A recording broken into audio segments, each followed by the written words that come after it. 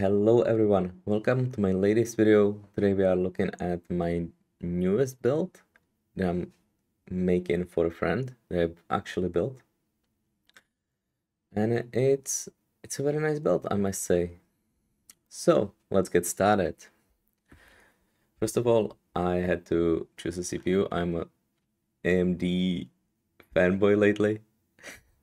So I went with the 5600 and paired with the cooler with Cylentium PC Fera 5. I was able to snatch it on the used market for about $140 because considering I'm not in USA, was a good price for me, for my country. It was a good deal.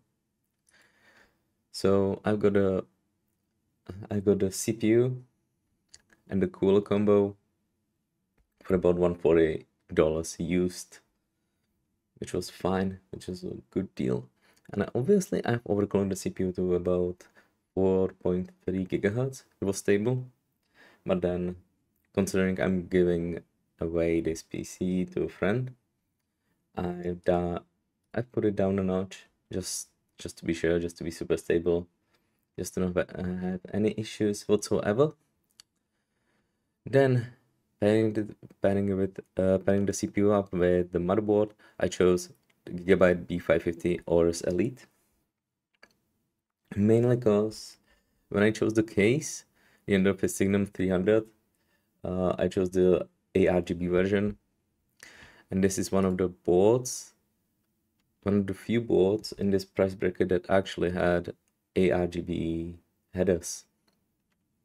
So it was quite surprising for me that I couldn't find any other brand or manufacturer or motherboard that would really have ARGB headers. I don't know what's with that. Every board only had RGB headers, the 12-volt ones, which is fine, but I had ARGB, so I went with that was the main reason for me to choose the B550 Aorus Elite from Gigabyte. Then for it to make it even more pretty, even prettier, I went with the Kingston Fury, 32 gigs of CL16 memory, 3200. Super reliable, super stable. They look really nice with the RGB version. And I've paid for them $108. So as you can see, that's about 40 more than we would pay in America. Yeah, and for the motherboard, I paid about 110, which is overpriced as well. And my total cost, I'll get to the total cost later. So the RAM has been running fine. I got the RAM new as well as the motherboard. I couldn't find a good used motherboard or the RAM at my location, so I just went with the new ones. Next, we got Samsung 970 Evo Plus 1TB NVMe hard drive, which I snatched for $62. And in here, on Amazon, you can get it for 50. So yeah, markup, yay! Then we're getting to the GPU, which is the most important part. I went with a used GPU actually.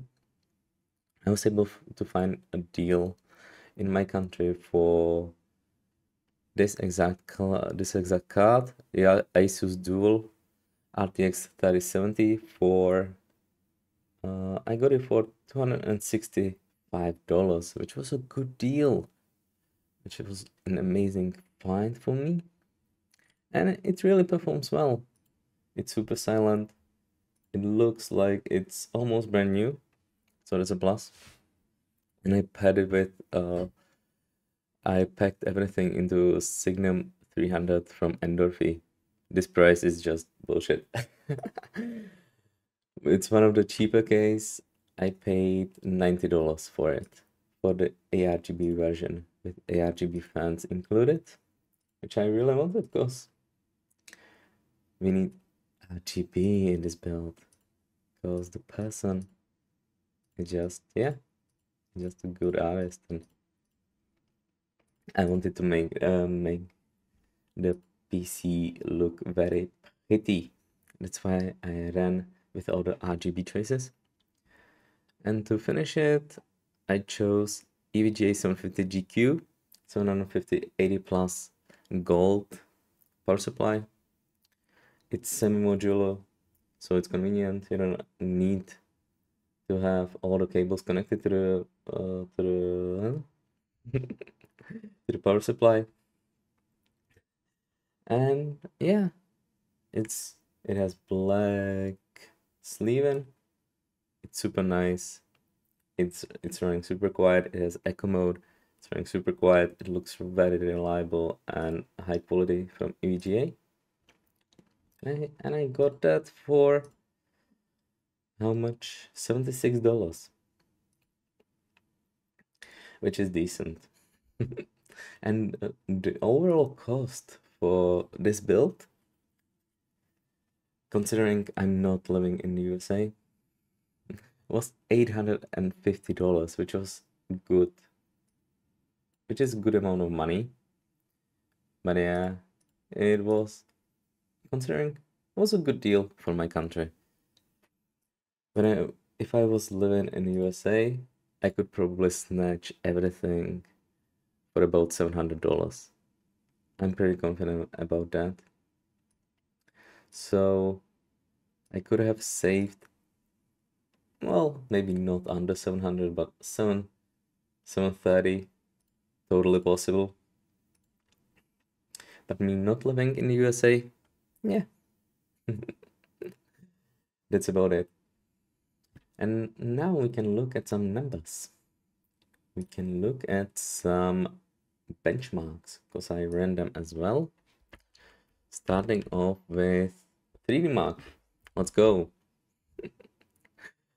So it's got 12,470 points overall, almost 14k in the graphics score, which is to be expected. It's a 3070, super good GPU still nowadays. Almost 8k CPU.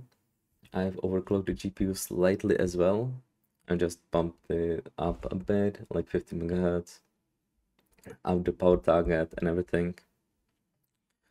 So for it to be even a little bit faster in Cinebench, it ran 11k on multi-core and about 1600 on single core, which is to be expected. It's still very good for the CPU. So even though those are used parts, they're still running very well. And then you can see my screenshotting magic has disappeared. This is from Cyberpunk. I run Cyberpunk. This is for on RT, the over the highest preset you can select. I didn't mess up with the preset. I just ran with the preset. It has RT, max RT on. Unfortunately, it enables DLSS, but that's to be expected, just to compensate. It was run on 1080p. I didn't have it connected to 1440p display, but still on 1080p, Cyberpunk, super highest preset, the highest of them all, with ray tracing. It ran on 40 average, which is not bad.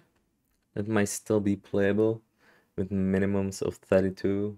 I would say it's on the edge of playable for the setting, but you can bump it down a bit. This is still with ray tracing. This is ray tracing ultra preset, and it ran way better, 74 FPS average and 50 minimums. I would say this is totally playable, especially if you still got 60 or 75 Hz display, this is super fine. If you got some high refresh rate, yeah, you might not be used to lower FPS, but you can tweak the settings. So this is still completely over spec for 1080p, I would say. Then I went with the ultra setting without ray tracing. It has no DLSS, so it's pure 1080p ultra, and it ran well.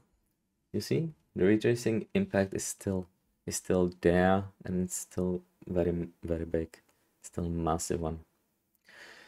While it ran on average on 112 FPS, which is super playable. That's awesome. Of course, I ran Cinebench as well. You can see the scores. 8,600 almost on multi-core and over 2K on single core, which is to be expected for the CPU. It's above average. Alright, as I looked at the chart. And last but not least, we got Tomb Raider, Shadow of the Tomb Raider. You can see it was slightly CPU bottlenecked sometimes, but not really that much. In some scenes slightly, but on average on 1080p highest settings it was still producing over 160 FPS on average, 168 on average, which is, yeah, that's totally playable. I would say this this setup is more suited for 1440p display. Yes, for 1440p gaming. So it's not so heavily bound on the CPU side, and the GPU gets more utilized, but still amazing. Was good. So how would I rate it? It's faster than my personal rig in terms of gaming. It's faster than my 2080 Super. It's not as fast as 5600X on the CPU side, because obviously the 5900X has the double amount of cores, which makes a big difference. But yeah, I would say it's an awesome build that I was able to put up. It's a great budget build for my country, and I think it's a nice, oops. So yeah, I think it's a great build, and I'll see you at another video. See ya. Bye.